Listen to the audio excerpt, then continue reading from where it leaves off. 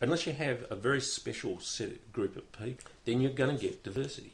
And if you're going to get diversity, you're going to get diversity in learning styles and preferences. All of those things that we know people are very element.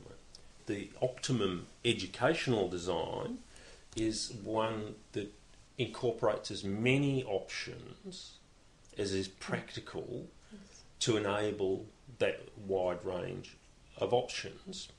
So my model of design would be initially to say, I'd say, who are the students and what are we trying to achieve?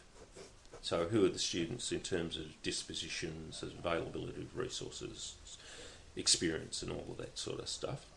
What are the outcomes that have to be achieved? Are they discretionary? Are they open-ended? Or are they closed and sort of competency-based? What's the nature of those outcomes? My next step would be to say, all right, well, taking all of that into account, then just blue sky. Let's not worry about what restrictions we've got on us just for a few minutes. What would be the ideal macro design? So work out what the ideal macro design is. At that point, I think you then have to say to yourself, well, all right, now we've got the ideal macro design. Now let's talk about the resources that we've got available to us, or the resources we can access. So they would be human, physical, financial, virtual.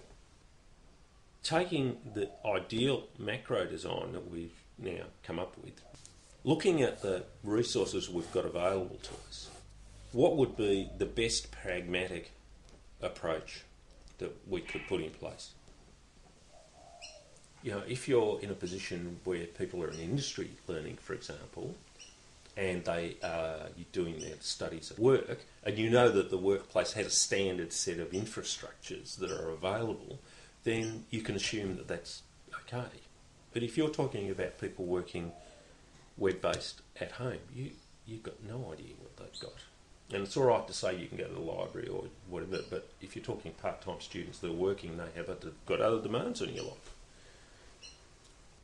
And within that best pragmatic approach, then I think one of the things you have to think about clearly is diversity, but also what you can manage, what you can survive with in the long term. But it needs to be sustainable from an organisational point of view, from an academic point of view, and from a learner point of view. And without that sustainability, you just do it as a one. In the first place, in that design phase, I think rather than talking about which technologies are available in post-grad learning, I think what you should be talking about, what are the functionalities that one is looking to achieve. So are we looking at distribution of content, secure, unsecure? Are we looking at communication, synchronous, asynchronous, face-to-face, distance? Are we looking at what is its functionality in terms of assessment, and what are the functionalities in terms of support? And I think that's where you actually start to make inroads into these technologies, and you say, well, what we really need is we really need to get these students talking to each other. So what's the best way of doing things? What's the purpose of getting them to talk with each other? Well, really it's about them supporting each other in what they're doing. Are we looking at them creating new knowledge, as a group? No, we're not looking at it. We just want them to talk to each other so they know they're not alone. Well, there are ways that you can do that.